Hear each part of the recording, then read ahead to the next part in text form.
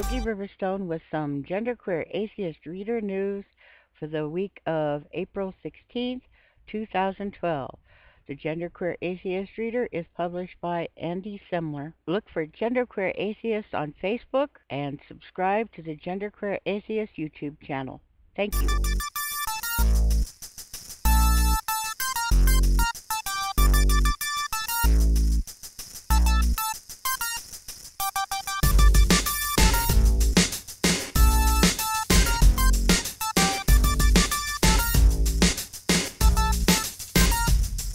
From the Transgender Legal Defense and Education Fund, register now for Equality and Justice Day, Tuesday, May 8th, in Albany, featuring a rally at the Capitol, workshops, causes, and visits with elected representatives.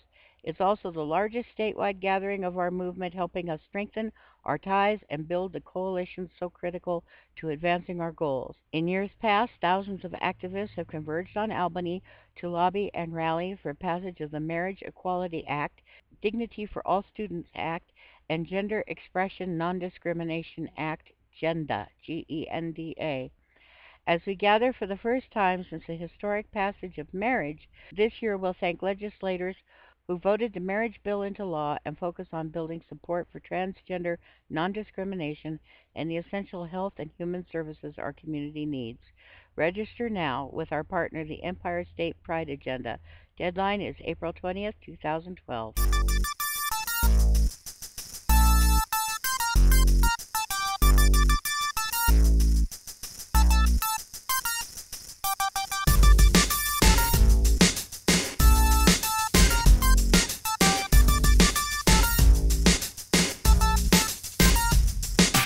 Too often, the trans community is subjected to violence, which at times has ended fatally. Laverne Cox, transgender reality television star and advocate, wrote in the Huffington Post, quote, "This case highlights how even when trans people, particularly trans people of color, are lucky enough to survive the brutal violence that is part of so many of our lives, we are all too often victimized all over again by the criminal justice system," end quote. Cox makes a striking commentary here that suggests the imminent and cyclical dangers enmeshed in the lives of transgender persons of color.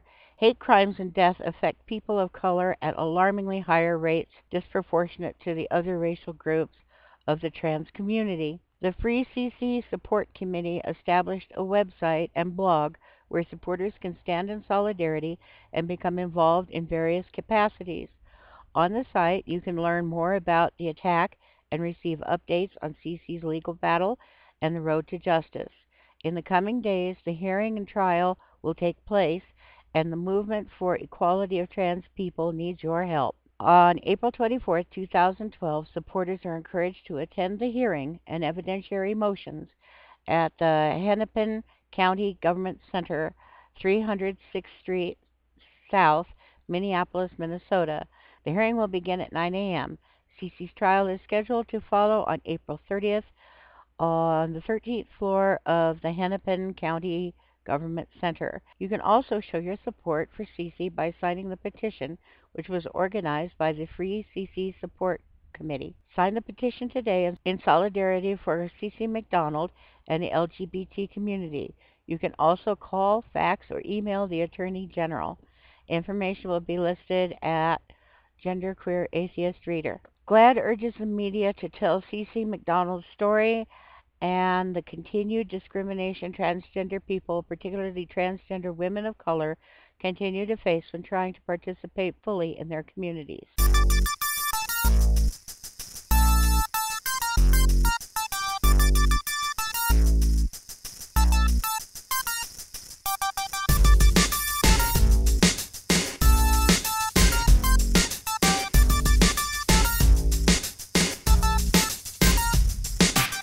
New voter ID laws will likely make it more difficult for more than 25,000 transgender voters to cast a ballot in November elections, according to a study released by the Williams Institute.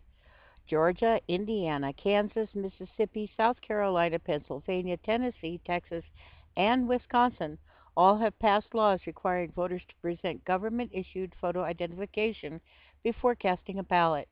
but the laws impose unique barriers on transgender individuals since many do not have an updated identification, such as a driver's license, that lists their correct gender. Quote, transgender people who have transitioned face unique hurdles when acquiring or updating identification that would fulfill voter ID requirements because they must comply with the requirements for updating the name and gender on their state-issued or federally issued IDs and records, end quote, wrote the study's author, Dr. Jody Herman. Quote, requirements for updating state-issued IDs vary widely by state and can be difficult and costly. Federal requirements also vary by agency, end quote. According to the National Transgender Discrimination Survey, NTDS, 40% of transgender citizens who have transitioned reported not having an updated driver's license and 74% did not have an updated U.S. passport. Ethnic minorities, youth, students, those of low incomes, and those with disabilities were less likely to have updated identifications than other transgender individuals.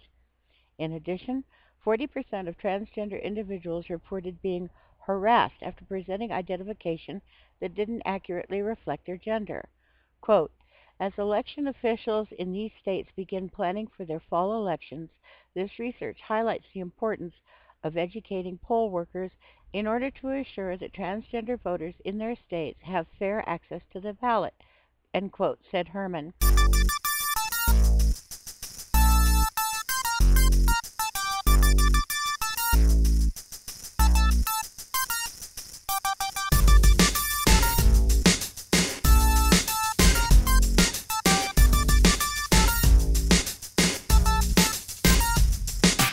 This has been just some of the news for April 16, 2012, brought to you by GenderQueer Atheist Reader.